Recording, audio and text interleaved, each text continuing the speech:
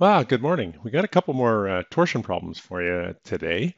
So the first one laid out here on the sheet in front of you, it's got a bit of a complication in it, in that it is going to be indeterminate in that we don't have sufficient statically equilibrium equations in order to fully resolve the problem or determine the reactions. And so we're going to have to use our method of superposition, which we've talked about before when we were looking at axial load to solve for the reactions. So the method is identical to what we did in axial load. So if you're still struggling to understand superposition and how we were able to use superposition to solve for or to derive a compatibility equation to solve for statically indeterminate problem, I'm going to leave a bunch of cards up here. Really think that if you don't quite get it yet, it's easier to understand and conceive when we're looking at uniaxial loads. So you might want to step back, have a relook, get comfortable with it.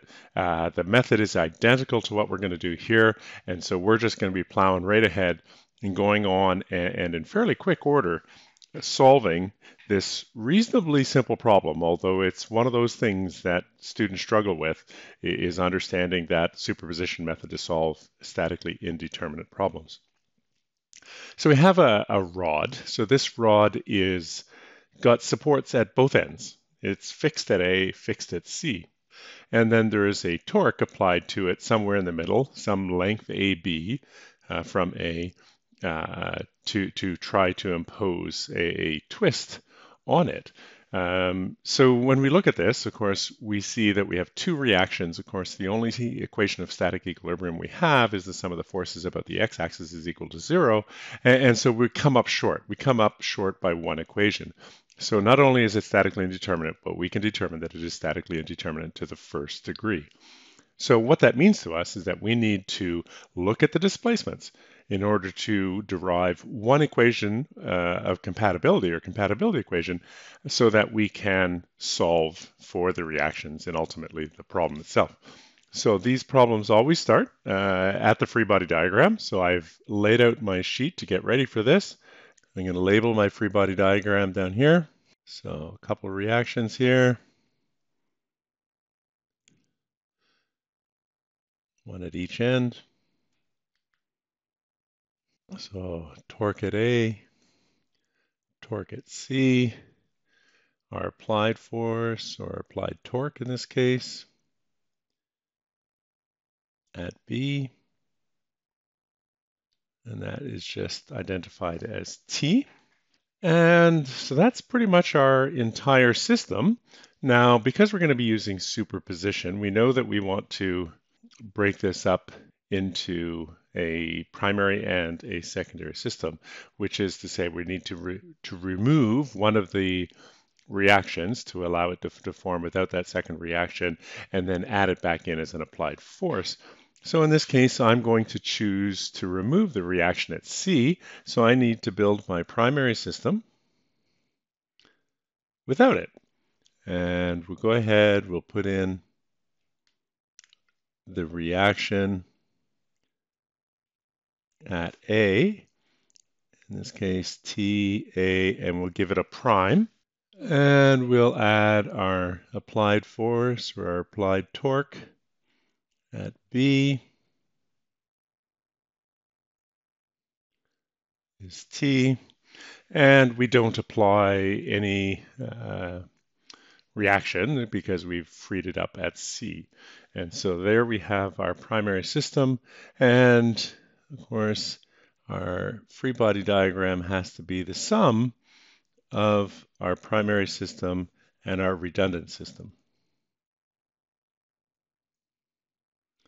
So again, in our redundant system,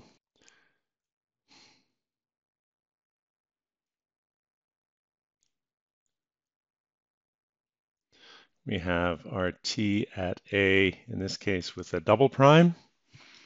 We don't have a T because we've already added it to our primary system, but in this case, we're going to add our torque at C as if it was an applied load.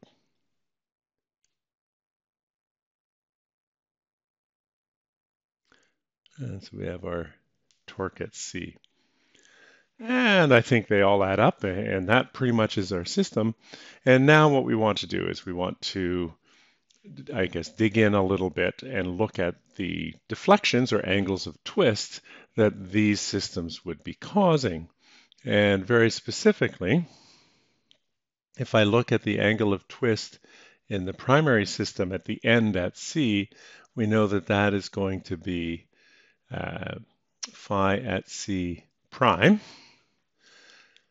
And the angle of twist at C here would be double prime. And very, very similar to the problem that we looked at in axial loads, the sum of those here would be equal to 0, right? Because it's fixed, it can't move, so they're ultimately the sum of these two displacements has to bring it back to 0, otherwise it wouldn't be compatible with the fixed end that exists there. In many ways, what we've just drawn up and broken up into our primary and our redundant system and putting in our deflections the way we know it about a key point where the deflections are equal to 0, we have all the logic apparatus that we need in order to be able to derive our compatibility equation.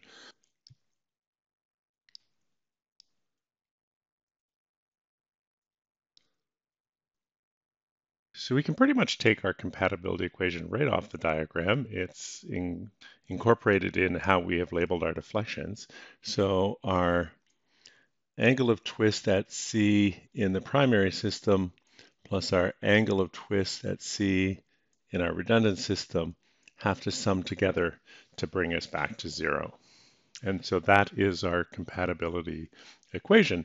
Now, recall our equation for angle of twist is equal to the torque over the length of which it's applied divided by polar moment of inertia and our shear modulus. And so we're going to substitute in for each of phi prime c and phi double prime c in order to get that. So let's go back to our diagrams just for a split second, and let's see what we have. So if I were to look at our primary system, the only section that is loaded or under torsion is the section between A and B. And if I were to cut that, throw away everything to the left, we see that it is under a torque T, or a negative T because of the direction that it is shown. Now, if we go on and look at our redundant system, again, I'm going to throw away everything to the left because that is certainly unknown. We're going to give it a split. We see that it is loaded or in torsion between A and C all the way across its entire length. And the value there is going to be T sub C. So with that, with those two little bits of information, we're able to fill out our equations up here. So I'm going to use my equation for displacement and substitute them in for the two different displacements. So looking first at phi at C prime, we know that the torque is going to be negative T, and it will apply over the length between A and B, which is length AB.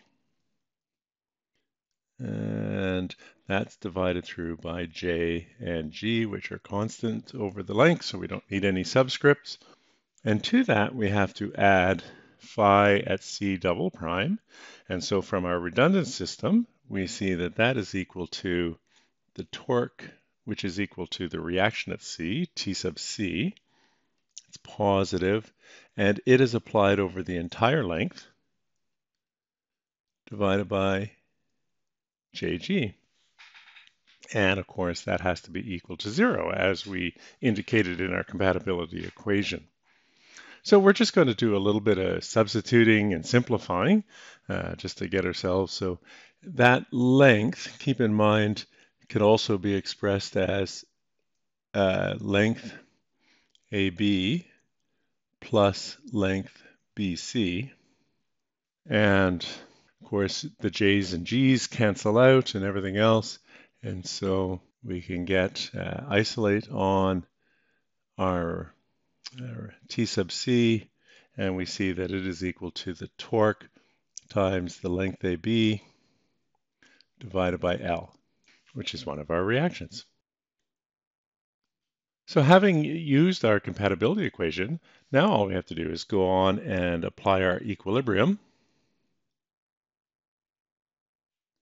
and we should be able to resolve the other equation. So let's apply our equilibrium equation. So we have the sum of the torques about x, set it equal to 0, and I'll work left to right. So we have the torque at A minus our torque T plus our torque at C, and that's all equal to 0. I can substitute in for that our T LAB over L. And if we isolate on torque at A is equal to our T minus TLAB over L. Okay, I'm just going to scratch some algebra here to the side. So that's T sub A is equal to, if I multiply through by L, it's T times LAB plus LBC divided by L minus T LAB divided by L. And so we should be able to simplify that down to give us a T sub A is equal to our T LBC divided by L, which is similar to what we got for T sub C and makes a lot of sense for us. With that information, let's get that back onto our free body diagram and see if we can't tidy up and draw our torque force diagram. So I'm just going to, so T sub A, this is equal to T LBC divided by L. This is equal to T LAB divided by L. And so now what we should be able to do is we should be able to draw our torque force diagram. We're going to do it using the graphical method. So I'm going to look at the value at A, which is TLBC divided by L. It's positive applied, so it's going to be negative inside. So it's going to come down to some value here. And then the torque is going to push it up. And then it will be constant across. And so we have our two values. We have negative T LBC divided by L, and we have positive T LAB divided by L. And we can finish that off by closing our diagram. And we have our torque force diagram. And we'll just give that a quick label. Torque force diagram. We don't have any units because we're just working in variables in this instance. And let's see, what else did the question ask? We wanted a torque force diagram as well as we needed an angle of twist. So to get the angle of twist, of course, what we need to do is know the relative displacement either between A and B or C and B, because both A and C are at 0. So whatever that relative angle of twist is will tell us what the angle of twist is at B. So let's say angle of twist at B. And so we know our angle of twist at B is equal to our angle of twist AB, which is equal to our torque between AB, LAB divided by J and G. So I'm just going to substitute in for our torque between A and B, and we know that that is negative T LBC divided by L. When I simplify that, I get our torque LAB times LBC divided by JGL. And so what we need to do is now put that onto our diagram. Okay, I need to throw a negative sign in there, and that's our displacement between A and B, which is also the angle of twist at B. So we need to draw that. So starting at 0 at A, we're going to draw it down to our value. negative T LAB LBC divided by JGL, and at which point it starts to twist the other direction and brings us back to 0 at the other support. And we should label that. That's going to be our phi at x. And there we have it. So I hope you see that the method of superposition, the application of compatible displacements to arrive at the compatibility equation in conjunction with our one equation of static equilibrium was all we needed to solve the problem. It's also identical to the method that we used, or how we used that same method when we were looking at axial problems. So we're going to do one more of these. I'm going to spice it up a little bit. I'm going to change some of the materials out, so we have different materials, different parts of the rod, and we'll throw in some numbers so that we're actually doing a proper calculation. So hopefully that was useful to you. I will leave a link here to the next video. I think it's a good complement to what we did here, and so between the two of them, I'm pretty sure you'll be able to nail down how to apply the method of superposition to solve for a statically indeterminate torsion problem.